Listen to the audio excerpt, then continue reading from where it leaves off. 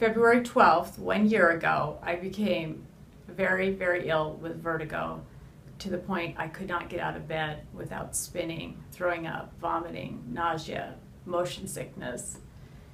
And now it's February 6th, so almost 1 year I've been dealing with this. I had SCD surgery on November 12th and had hoped everything would go away. Unfortunately, during my recovery, my mother died unexpectedly on December 6th, and they postponed the funeral because of my health. And during that time, I felt like I wasn't on track with how I should be in terms of recovering, because I was just crying all the time. My mother's death was totally unexpected. We thought she had at least a good 10 years left. And she lived in Arizona, so I had to fly from Oregon to Arizona. And I figured the flight, they told me, the surgeon's office had said it would make me very sick. And I just kept thinking it was the crying and my mom's dying and the flying that was making me not seem to be getting as better as I thought I should be. And also, 13 days after my mother died, a very close uncle of mine died. And then 3 days after my mother's funeral, the only surviving brother she had, his wife died unexpectedly. And so I really went back for my follow-up to see the doctor. I think it was at the 7 or 8 week point, thinking that they're just going to tell me I'm still having all the symptoms: motion sickness, vertigo, nausea at times, confusion, memory loss, especially short memory loss. I thought they would just say it's because I've had what I've gone through, the constant crying and the swelling of the tissues and the stress. It's 2 flights down and 2 flights up to my mother's, so I thought it must be because of that. I just was not better, and I just kept waiting for that feeling of, like I'd been promised that I was probably going to feel better than new, and it wasn't coming. I was not quite as bad as before, and when I tried to think of it on that 1 to 10 scale, except for about maybe a half a dozen days since November 12th, or the recovery, well, since I was able to start standing up, I have never like reached a 9 or a 10. It's been always more, it kind of seems to, all those symptoms seems to stop at an 8, so there seems to be a slight difference in my symptoms. But even just 3 nights ago, I was right up there at a 10, and I literally was asking people, my husband, I said, if you could just blow my head off, I'd let you. I go, I cannot live like this, I can't stand it. Do loud sounds bother you at all? Extremely much. I can't stand the music in the car. I can't stand all these computer games my kids play. We have lots of headphones at our house. Even just, especially noises in stores or anywhere where there's echoes, it just make me really sick when I say that. A headache, I still don't know quite what to call it, a middle ear ache that seems to spread, and a facial ache. I didn't mention that, but that has always been part of it. And that has seemed to have been getting worse instead of better in the past month. And so it's the facial nerves that go around my eyes and that go down here, they are throbbing as much as my head is throbbing when I'm up at that 8 point, or when it gets to that really, really bad point, that 9 or 10. Do the loud sounds ever make you dizzy? Yes, they do. When I walk out of like a noisy grocery store, or if my kids are playing music and I'm trying to ignore it, all of a sudden when I walk over to tell them they've got to turn that off, I notice my vertigo's there because I have a hard time walking. And how about internal sounds? Before, the SCD surgery, I just felt like I was sensitive to noise and light and motion. Whereas after the surgery, and this is part of my condition, I don't have a good short-term memory, so I forget the question. Are you able to hear internal sounds? Yes. So what's happened in the last month, a couple of those times I mentioned, about 6 times when I did feel like I got back up to a 9 or 10 in terms of pain. And that when I say pain, that's the middle ear headache, the facial pain, just the screaming pain where I really would rather be dead. And one of those times I noticed when I closed my eyes were going back and forth, I had a thought of, what was that? And then I did it again and did it several times, moving my eyes back and forth. And I thought, well, this is what I read about, that some people had this, but I had not had it before. And that, I really only remember having that once or twice. And it was one of those days where there'd just been way too much noise and I'd had way too much movement and too much exertion. And then a couple other times, I would hear the swishing in my ear, and when I did call the office once, they suggested I keep at the 45-degree angle, and that did seem to help with that swishing sound.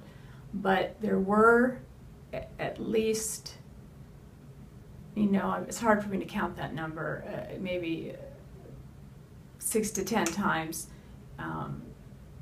since my SCD surgery that I have felt like I hear the blood pumping in and out of my ear. And I didn't hear that before, but I'd read a lot about it on the internet. My husband's a doctor, and I'm very academic, and so I'd read everything, and I was surprised I didn't have that before. But I definitely could hear that, because I would just sit and listen to it thinking, this is what they kept writing about. And what about migraine headaches? Do you ever get those? Well, I'm always confused if it's a migraine or what is it. I don't get the Aurora or all the other stimulators that they say happen for regular migraines. And when they used to tell me I had atypical migraines, and that's why I didn't get those. But anytime in this conversation when I've said I get a bad headache, what I mean is it's a migraine. I have to go to a room that's dark. I have to lay down. I have to have complete quiet. In fact, I put earplugs in so I can hear nothing. And I have to rest until that calms down. And how often does that happen?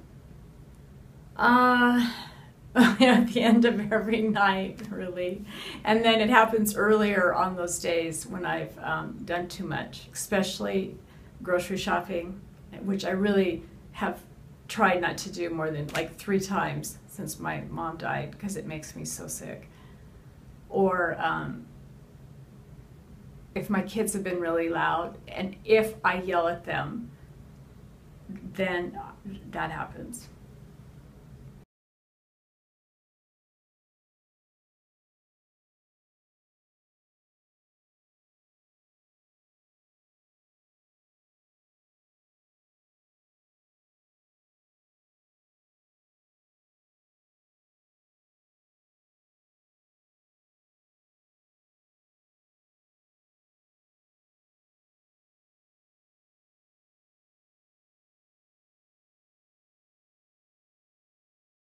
Good morning. This is my first morning after vestibular surgery, and I feel like for the first time in exactly a year, because it was a year ago these symptoms started, and also for the first time since I had the SCD surgery on November 12th, I do not feel nauseous. I do not feel like I have a horrendous hangover and drunk at the same time, and that is without drinking. I noticed my eye is not blurry. I've had a left eye blurry vision for a long time, and I have no facial pain at all, and that I've had also. So I have, like, everything's clearer, like someone put on magnifying glasses. My head feels clearer, my vision's clearer. When I got I was afraid to get out, that the vertigo would come back and the dizziness.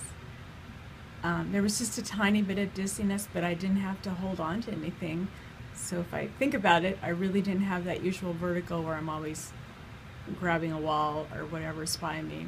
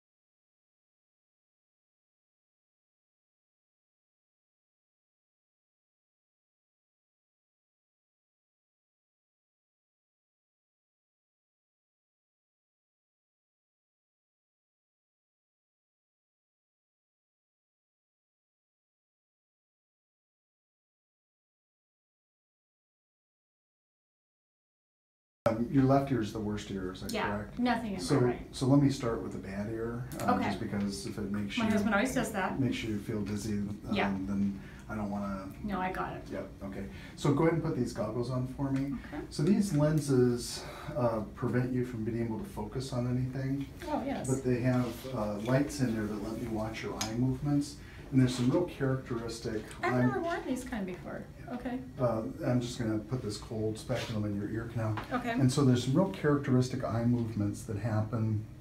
Can I push this up Yeah, my please. nose a little? There you go.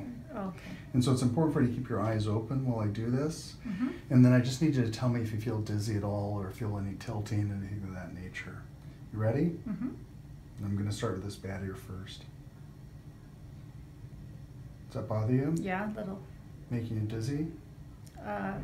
It just went right to my stomach. A little. Did it Yeah. nausea? Just a tiny bit. Do you feel any tilting? I'm going to give you more pressure now. Okay. Does that bother you more? Yeah. Just it's slight, but It's a it slight does. tilting? Yeah, very Okay. slight. I'm going to give you even more pressure now. Okay. Is that worse? Yeah, but it's not unbearable, is it? Okay, but definitely there. Yeah. All right. So now that I've done the bad ear, let me come around to the other side. Okay. And I'm going to just test the good ear. Now with this, since it's the good ear, I wouldn't expect that you're going to have any dizziness with this, but you might, so just let me know. Is it different than the left ear? Yeah. Okay. All right, great. Well, thanks so much. Go ahead and take those off. Okay.